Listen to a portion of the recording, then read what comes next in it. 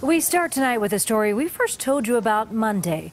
We met a woman named Rachel who was working in couch hopping so that she wasn't going to be counted in the Denver homeless survey.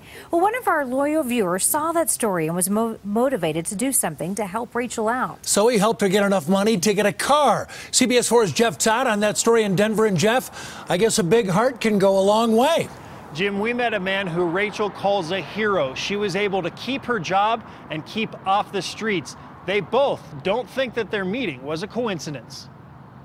I'm homeless, I'm carless, and I'm about to be jobless if I don't find a way back to and from work. We met Rachel on Monday night while she was working as a home care provider. She just totaled her car.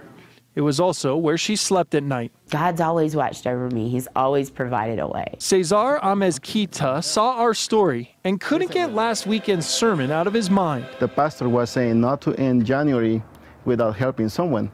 And it could be a homeless person. Something, in my heart told me, you gotta help her. Cesar called Rachel and offered her hundreds of dollars so that she could get another car. I could see a person that was trying, even though she was homeless. Rachel told us without a car, she can't work to get a home. Having a car makes it a little bit easier, a little bit less as hard. Strangers brought together from an unlikely source. What are the probabilities of you being in Chicago and someone telling you in Chicago, help a homeless person before January ends, right?